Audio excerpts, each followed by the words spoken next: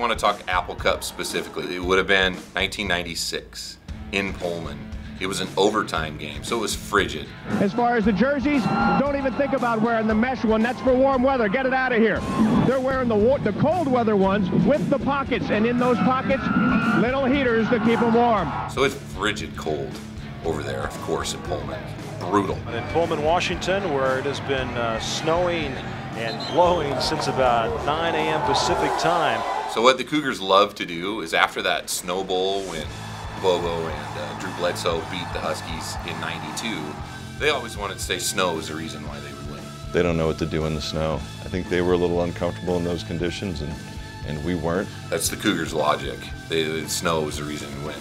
So it's cold, we have Corey Dillon, we're kicking their butt in the first quarter. Next thing you know, Ryan Leaf decides to get hot and ties it up in the fourth quarter, and we got to go to overtime. And I remember sitting on the sideline going, there's no way these guys are beating us. There's no way we're going to lose this game at all. And of course, it came down to the very last play. Leaf with a deep drop, looping end zone. Carpenter. And for gosh sakes, to this day, I thought he was in. He's out of bounds. Washington wins.